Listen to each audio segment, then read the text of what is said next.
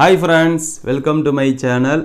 இன்னைக்கு ஒரு ரெண்டு நியூஸை பார்க்க போறோம். ஃபர்ஸ்ட் நியூஸ் வந்து தனியாருக்கு சொந்தமான தொழிலாளர்களை ஏத்திக்கிட்டு வந்த வண்டி வந்து அப்செட் ஆயிருச்சு. எங்கனா வந்து ஓவரால் அப்செட் ஆகி ஃபுல்லா இந்தியர்கள் தான் அந்த வண்டி ஃபுல்லா பல இந்தியர்களுக்கு வந்து காயம் அடைஞ்சிருக்காங்கன்னு முதல் கட்ட தகவல் வந்திருக்கு. இது நேத்து நடந்த நியூஸ்.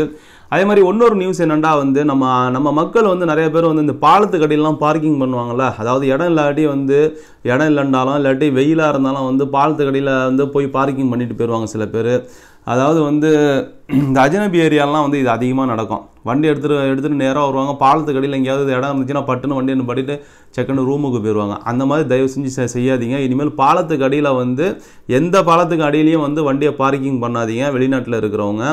ஏன்டா வந்து நேற்று ஃபென்டாஸில் வந்து அதாவது குவைத்து நான் சொல்கிறேன், குவைத்து ஃபென்டாஸில் வந்து நேற்று 60-70 வண்டியை வந்து பறிமுதல் பண்ணிட்டாங்க. அதாவது காவல்துறையினர் கடுமையான வந்து அபராதம் விதிக்கப்படும் சொல்கிறாங்க. தேவையில்லாத வேலை இது வந்து பாலத்தில் வந்து வண்டியை பார்க்கிங் பண்ணிவிட்டு இதில் வந்து ஒன்று நம்மளுக்கும் வந்து காசு லாஸ் ஆகும். ரெண்டாவது வந்து ரூல்ஸை மீறுற மாதிரி இருக்குது. ஒரு நாட்டுக்கு நம்ம போகிறோன்னா அந்த நாட்டோட ரூல்ஸை மதிச்சு தான் நம்ம இருக்குன்னு. அதனால் வந்து பார்க்கிங் எங்கே இருக்கோ அந்த இடத்துல மட்டும் பார்க்கிங் பண்ணுங்கள். கண்ட இடத்துல பார்க்கிங் பண்ணி ரூல்ஸை மீறாதீங்க. ரூல்ஸை மீறினீங்கன்னா கடுமையான தண்டனைகள் அல்லது அதிகமான அபராதங்கள் விதிப்பாங்க. ஓகே ஃப்ரெண்ட்ஸ், இந்த வீடியோ உங்களுக்கு பிடிச்சிருந்துச்சுன்னா லைக் பண்ணுங்கள், ஷேர் பண்ணுங்கள், கமெண்ட் பண்ணுங்கள். மறக்காமல் நம்ம சேனலுக்கு சப்ஸ்கிரைப் பண்ணுங்கள். Okay bye.